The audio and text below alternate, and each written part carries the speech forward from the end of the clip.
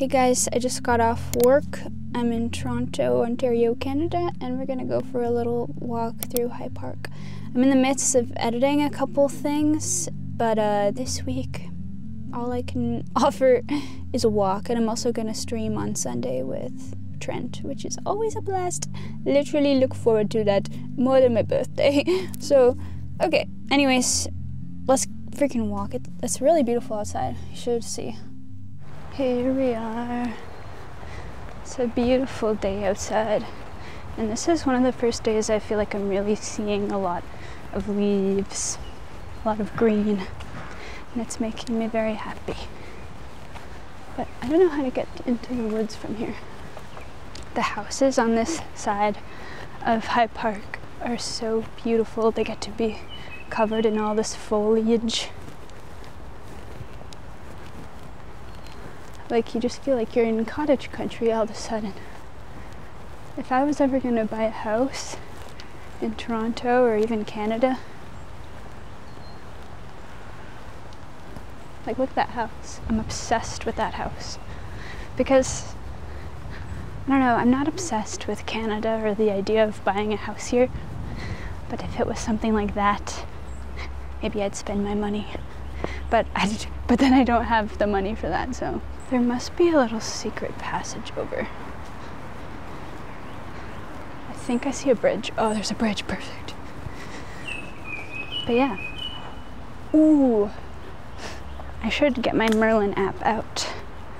This is a little sneak peek into the birding dock. Okay, I've got my Merlin app going in my back pocket. I want to go this way. It's so beautiful out. I've been pretty stressed lately. I've been trying a lot of things to mitigate it. I don't know. I'm just really excited to move into my apartment in June. Life just kind of feels on pause, and that's not really very fun.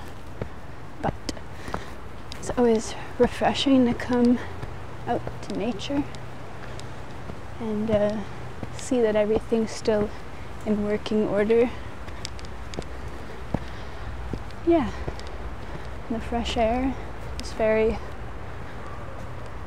rejuvenating. Makes me feel like everything is gonna be okay.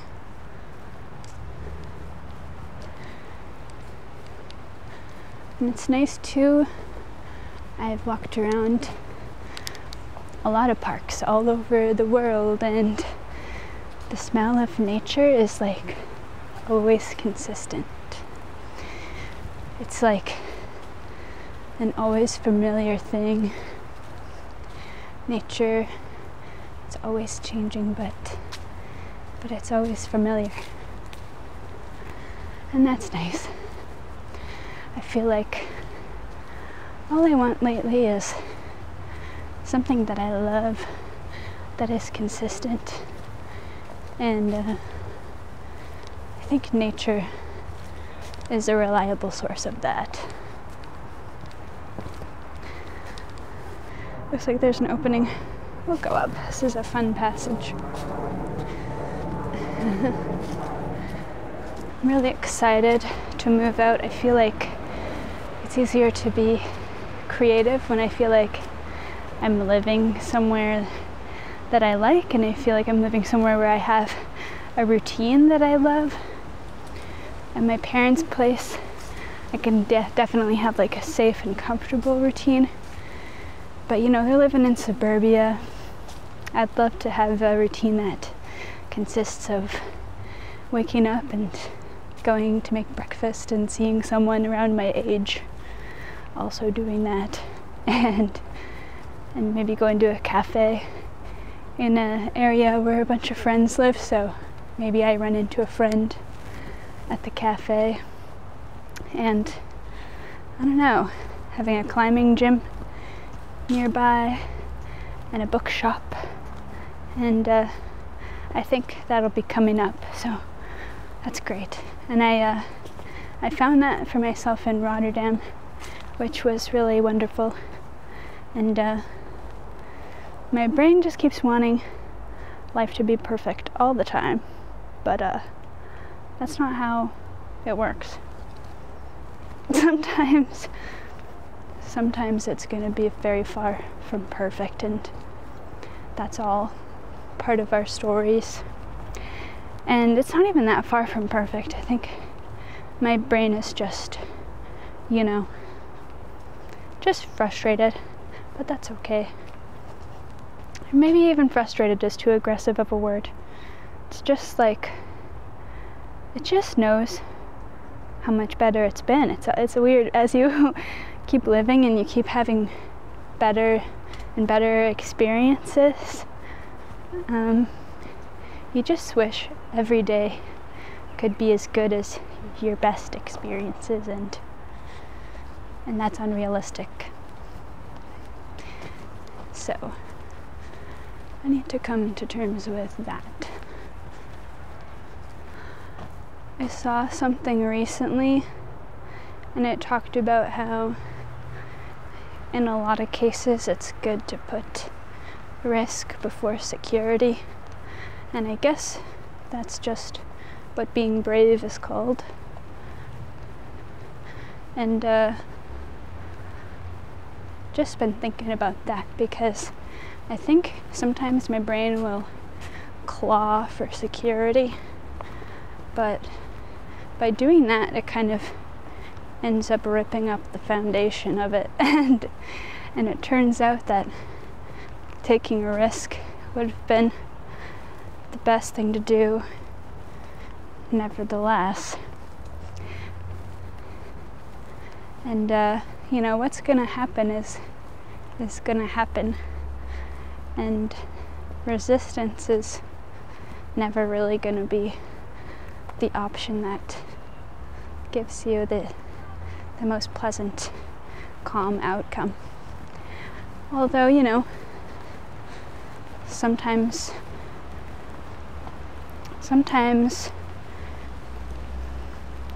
the resistance just happens, and really you don't know how it's going to turn out, so you can really react however you want. You never really know how it's going to go, but usually, more often than not, the odds are usually in the favor of, if you resist less, then more will come.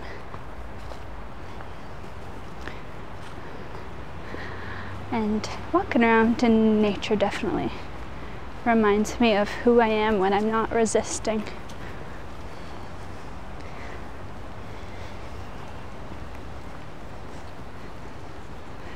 I'm a very peaceful, loving, open person. And when I find things that I love, I don't like to lose them, like anyone else. But of course, change is always happening. And yeah, I don't know, maybe that's vague, but I just miss the Netherlands. But now I'm just working on building the thing that I liked again, and it's good now to know, to have a reference for what I like. It's a lot easier to try to build that now. It's not from scraps anymore. Yay! There's a song by The Fray that I forget what it's called right now, but one of the lyrics in it is that sometimes the hardest thing and the right thing are the same. And sometimes I think that's true. But I mean, ultimately I don't really think there's ever a right thing. But it's a peaceful thought in that when times of resistance do come up and something that you can't control is happening and causing you to feel resistance, that you just need to let it happen, and you need to let it go. And I feel like in times like that there can be periods, there's periods that I'm doing really good at letting something go. But then you remember the waves of why you really don't want to. And you keep clinging to something. Let's see if Merlin has found any birds. We just picked up a red-winged blackbird and a cardinal, apparently. That's alright. But yeah, I feel like my brain just needs to stop making so many plans and stop imagining so many deadlines and just take life day by day. I mean, it's good to have goals. It's good to know what you want and to put your energy in the direction of them. But ultimately, you have to remain calm, otherwise you won't be ready when it's ready for you. If you don't remain calm, maybe something will finally be ready for you, but you'll have freaked yourself out so much that now you're not ready anymore.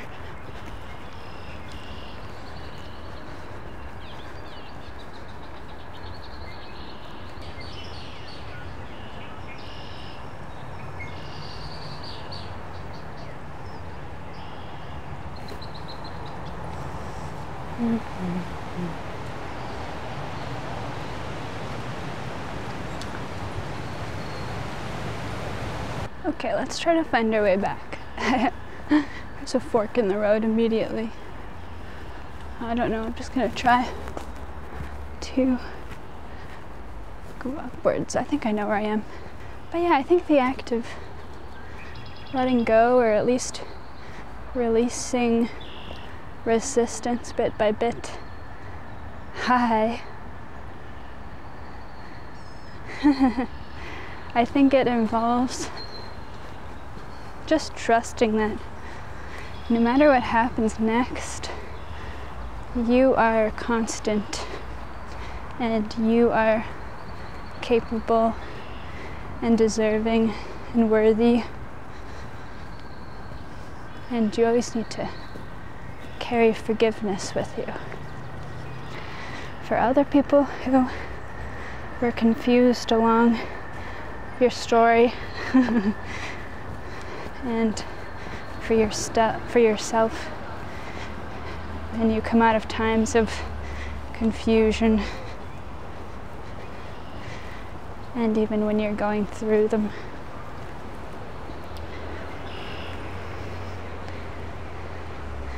everyone always talks about compassion.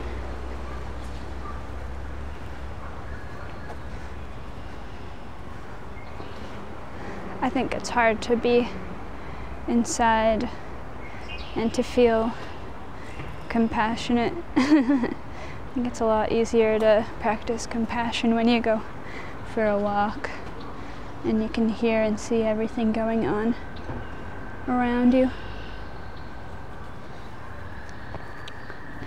I think, yeah, there's one quote from a guy who I forget who, Nietzsche, I think. He was talking about how he said something along the lines of never trust a thought that you had indoors.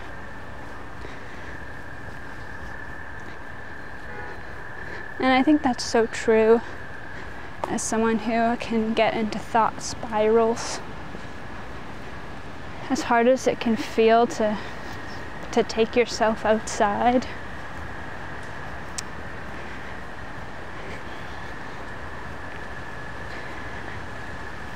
it is so good for just getting your mind back on a peaceful path. Yeah.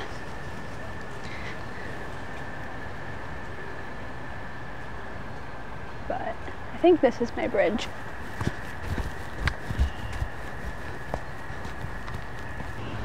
Oh, I know what kind of ducks these are, but I forget. Oh, these are just mallards.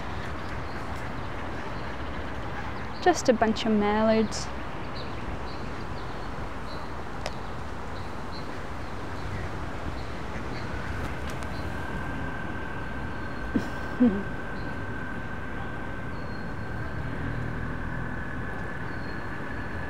Oh, I think those are frogs. That funny sound.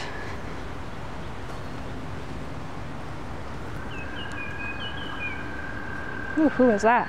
Baltimore Oriole.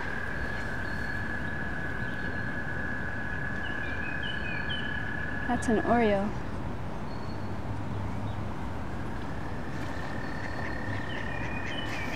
Whoa.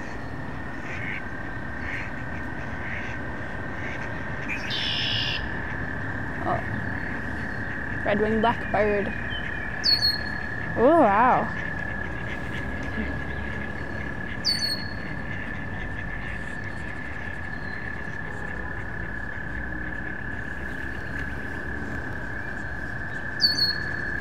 The mallards are being dramatic.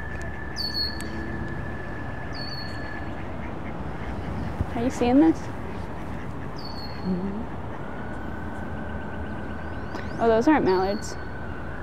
Oh, Max told me what those ones are, but I forget. Those are some pretty ducks.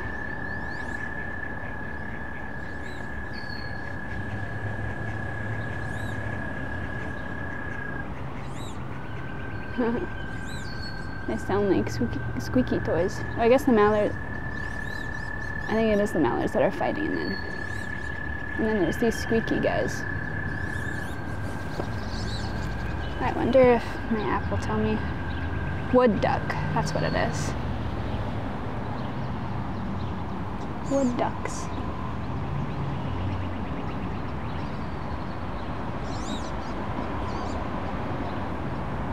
They are so cute.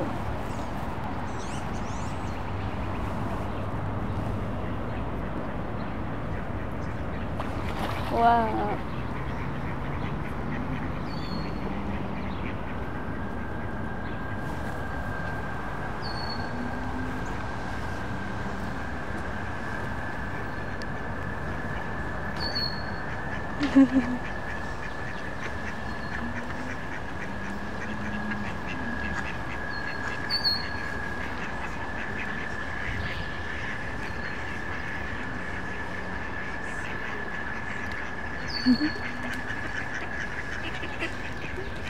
Wow.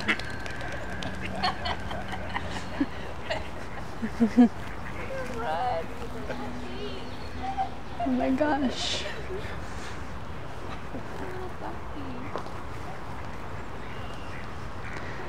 Looks like they're all dating.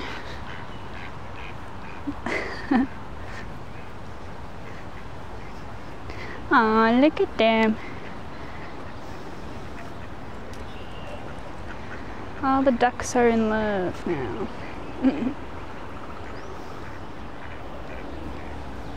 That's so cute.